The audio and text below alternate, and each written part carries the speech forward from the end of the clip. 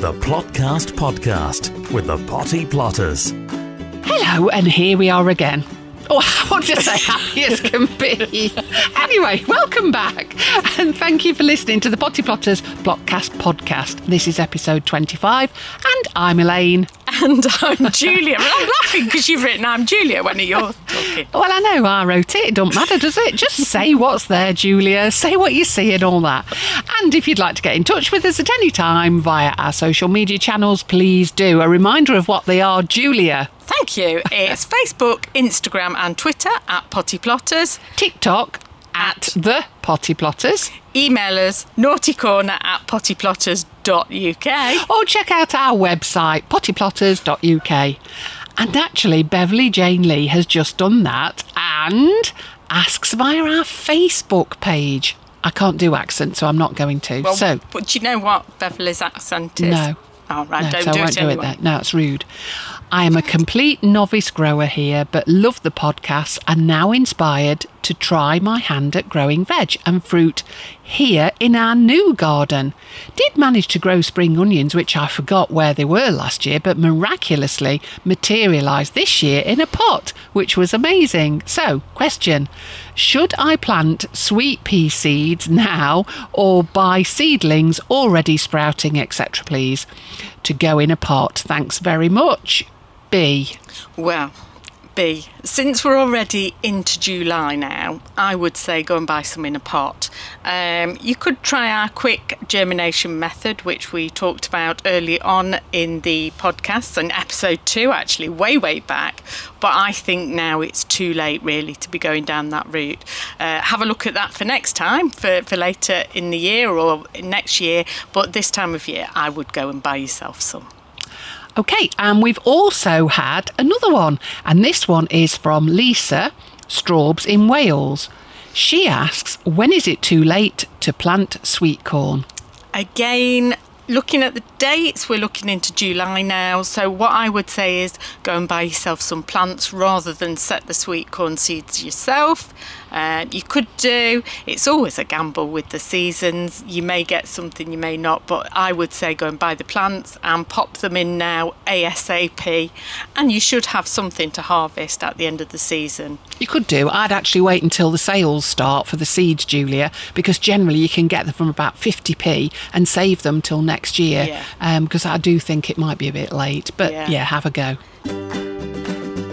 Contact the Potty Plotters anytime on Facebook, Twitter and Instagram at Potty Plotters, or email naughtycorner at pottyplotters.uk. Well, it's amazing that people have actually got in touch with us, but onward and upward, there's so much growing out there, watering, pricking out, planting as well as harvesting now, but take a break, sit down, relax and listen to us rambling on, and we'll tell you all about it, including a chat with Tracy Reed about the National Garden Scheme. But before that, let's get going. What are we going to talk about this week anyway, Julia? Well, let's talk berries and currants. And it's a topic that is alive on the allotments. I've had everybody coming to me. I've had Jerry in the plot behind me. I've had people on the plot next door to me, and they're all complaining because although they've got lots of lovely berries, what do you think is attacking them? Pigeons. Absolutely. They're out there again. They're sitting on the fences and waiting. So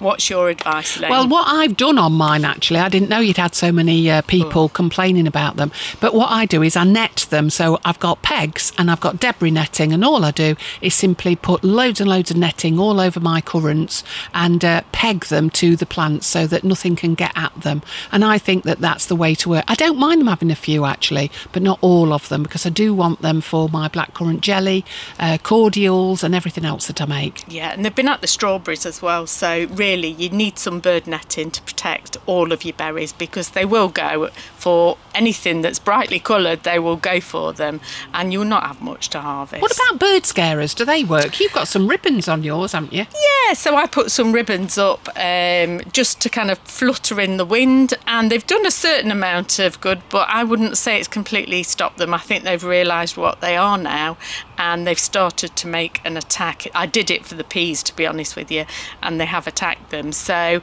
other people have perhaps used old CDs and strung them up between the plants. Again, they work with the pigeons and everything, but once they start to get aware of what it is, the safest bet, really, as you say, is to net them.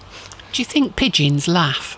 I think they're in hysterics. I think they think they're at a comedy club when we all leave. So another thing that people have been doing, well, Jackie, plot 8, you wouldn't believe She's it. plot 7. Plot 7? Yeah. Oh, right, okay. Anyway, Jackie, plot 7, you wouldn't believe it of us. She's so meek and mild normally, Yeah. but do you know what she does with the pigeons? I dread to think now. Go on. You know those kids' big super soaker things? Oh, yeah. She sits there when nobody's watching and she squirts them and scares them off. And I think if you're growing your own in your garden and you've got the time to sit there and do it, that will deter them eventually. Top-notch advice, no Latin included. The Potty Plotters Podcast. The next thing I want to talk about, Julia, is spinach. Now, I know producer Gareth loves spinach. I think that's something to do with being Popeye or something very similar. It's not something that I grow a huge amount of, but it is so versatile and it's so easy. You grow it as well. I love it. It's not improved my muscles or anything, but I do think it's lovely. And especially when it's baby spinach. You know, it's not right when somebody does that, is it? What? In Shows us front the of you. muscles. Yeah, shows us the muscles and feels them. No, it's not that kind of show, Gareth. So we're going to move on now. And spinach, all I will say is it's very, very easy to grow, and we have lots and lots of it on site because a lot of people like to grow it. And what I would say to you is now is the time to do it. All you have to do is to sprinkle it onto multi-purpose compost, the seeds that is, onto the multi-purpose compost. Make sure that it's damp. Put some multi-purpose compost on the top of it and cover it, and then all I do is I leave it in the greenhouse, and I can guarantee within 7 days it actually germinates. I never put it anywhere where the mice can get, though, because the mice do like the flavour of the seeds. Well, we've been doing a little bit of a challenge, haven't we? We have. And you have been growing the spinach in the trays like that. Yeah.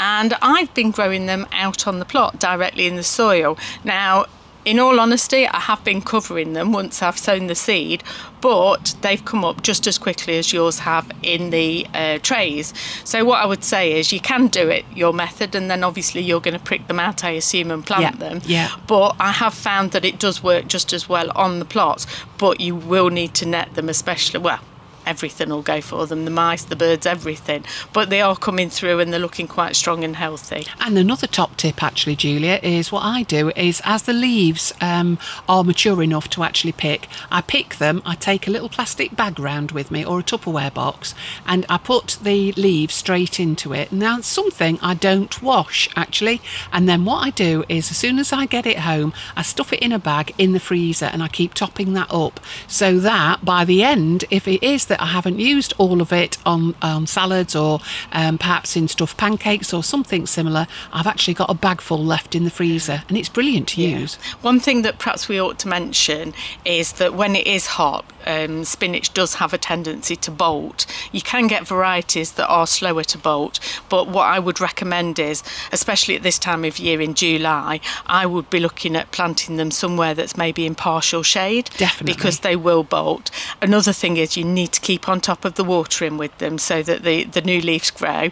And perhaps something that people don't realise is pick the leaves from the outer part of the plant so that there's always a new growing tip in the centre.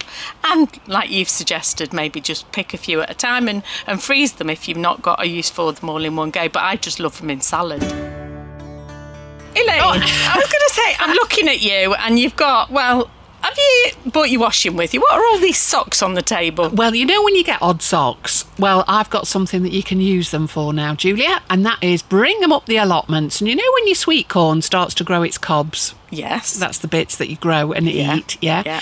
What I would say is to deter the pigeons, magpies, mice and or rats and people from taking them, all I would say is put one on your corn.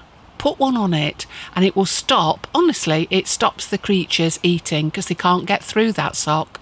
Oh, that's a good idea. But once the cob is actually set rather than before the... Yes. Because otherwise they won't grow, will they? No. That'd be no good. No, but it does stop, honestly.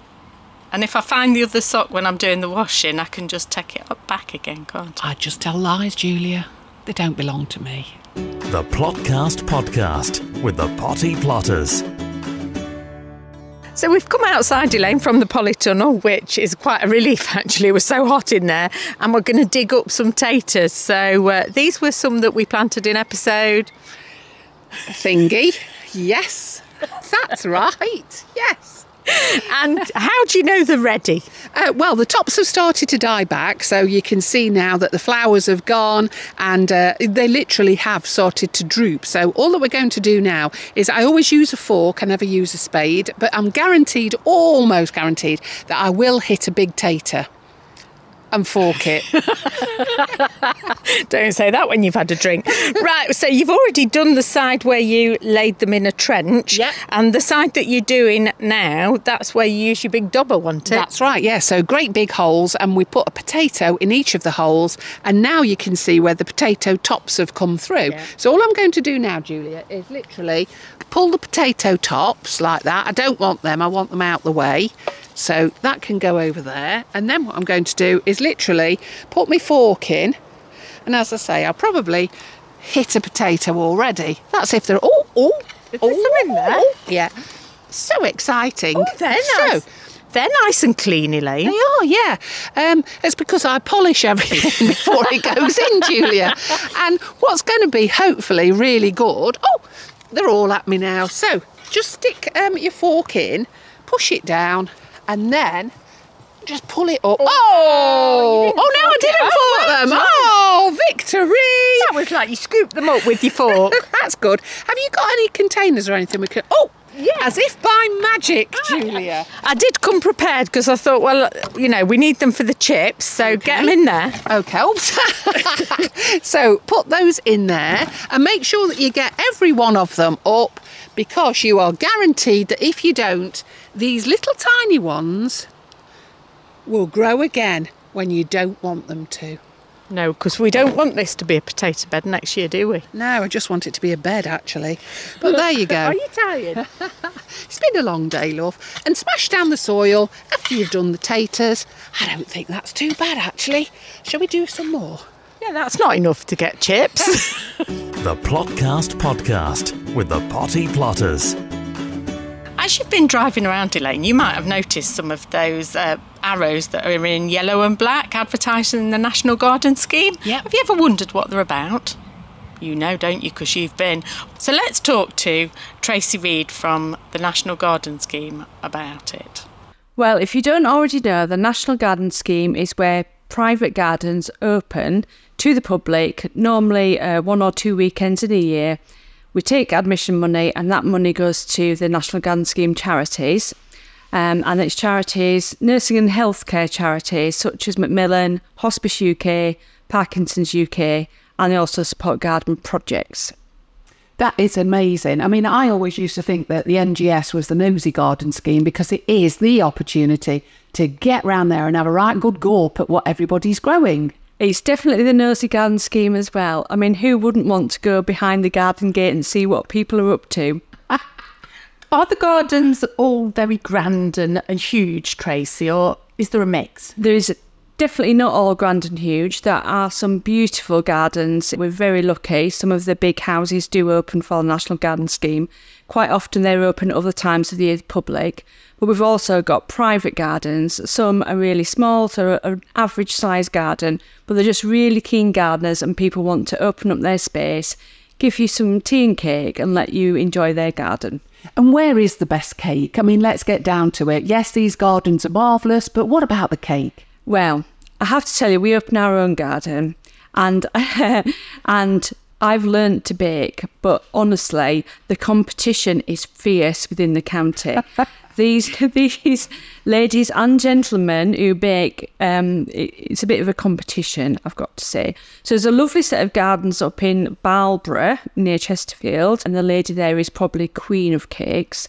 And she made a little recipe book, and I bake a lot of her cakes from the book. But honestly, nearly everywhere you go, you'll get somebody's special cake that they've made, quite often featuring fruit or produce from the garden. Even better. I mean, there's so many things when you go to people's gardens that never cease to amaze me. I mean, yes, you've got your pavilion. Yes, you've got everything actually in yours.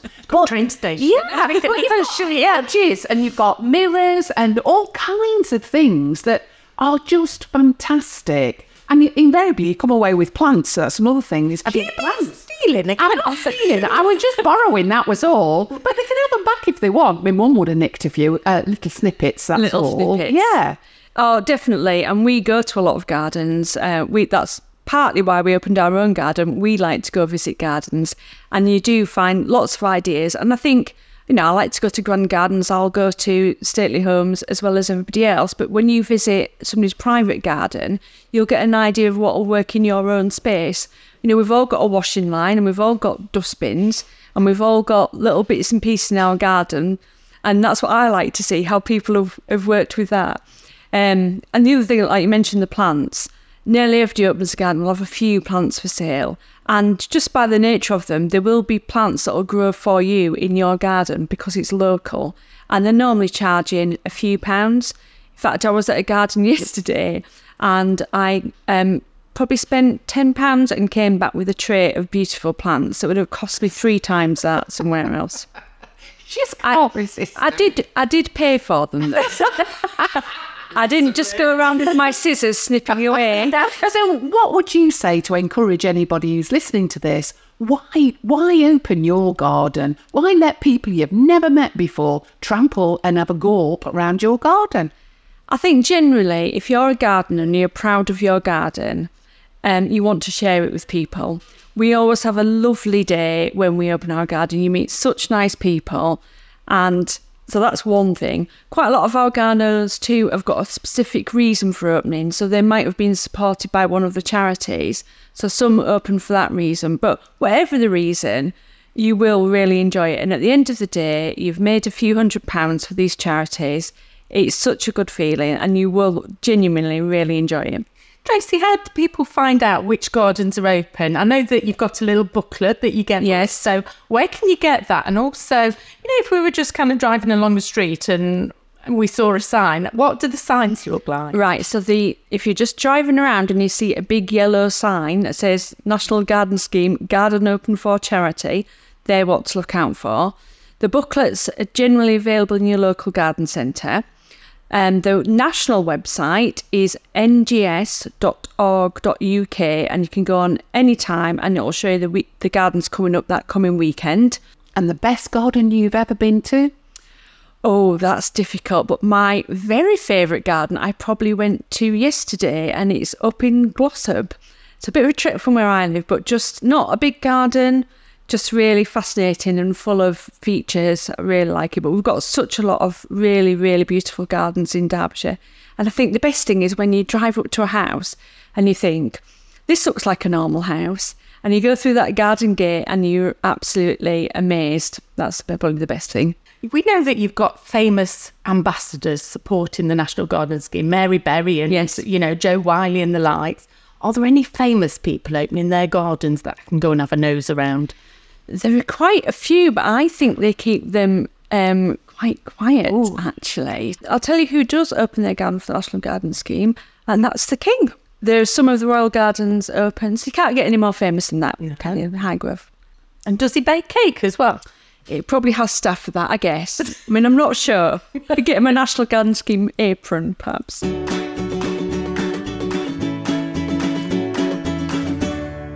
So 2 weeks ago, you decided to make some comfrey tea. Yeah.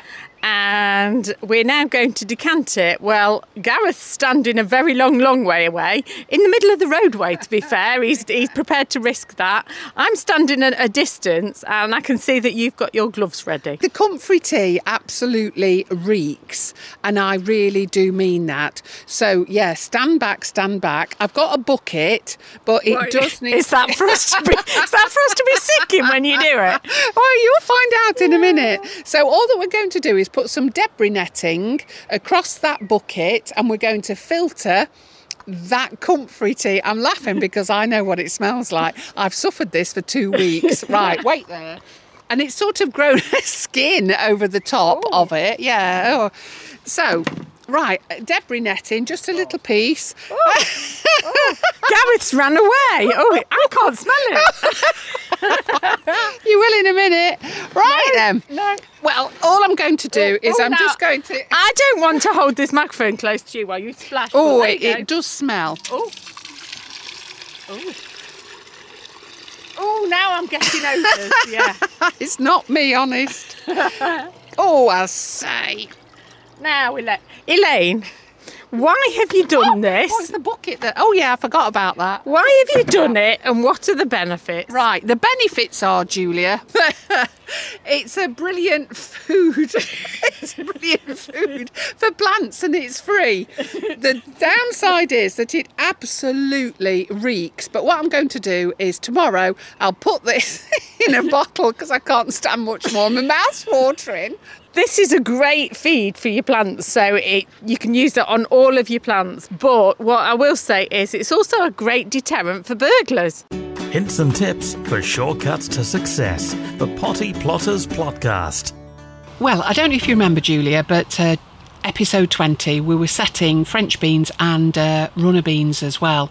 I can tell you that they were desperate to be potted on. So I've actually planted them now out into the allotment, and I've got them in tubs, in big containers, and also in my galvanised dustbins. So we go and have a look at those and see how they're getting on. All I would say is, though, all they need is loads of water, and I did put loads of horse muck there as well. Oh, lovely. And the dwarf... The French beans were a dwarf variety, so no need to support them. Not at all. But your runner beans are growing up poles, so I put bamboo canes in and also silver birch twigs as well. And how do they know to climb up there? Do you have to help them along, or do they do it? No, they just have a map, Julia, and they just know how to do it. And ironically, they all go the same way. Oh, that's clever. And do you have to protect them against any pests or anything? No, not at all. Not even your husband? No, and he really likes them. But all I would say is that if you have trouble with red flowered runner beans, then all I would say is pop a little bit of netting around to stop the birds from pecking at them, because they're red, they're inquisitive and want to know all about them. And that's why I've grown as well White Lady. They've got white flowers. The birds never bother with them. Oh, that's good. That's good. And whereabouts are they on your plot? Where have you put these tubs that you've got? I've put the tubs in the shade, and I've put it so that their faces of the beans will be in the bright light. So I've covered them by other plants, and they're actually down by the raspberries and also by the sweet peas as well. Oh, that's nice. Thanks so much to Tracy Reed for telling us all about the work of the National Garden Scheme, and hope that all who open their gardens and all who visit have a great time and are successful. But next time we'll be talking about chilies, cucumbers, Julia's melons, obviously, and we'll have an update on the peas. We'll be chatting to a person about the trials and tribulations of taking on an allotment as a completely new beginner. But enough chatting, Julia. Are those chips ready yet? Did you put the chip pan on when we came over here? Yeah, we've got a queue forming outside the gate as well. And do you think that Mr. Popeye will actually just sort of forgo the spinach and just go for the chips? I would. He's different though. The Plotcast Podcast with the Potty Plotters is an Amberland Media production.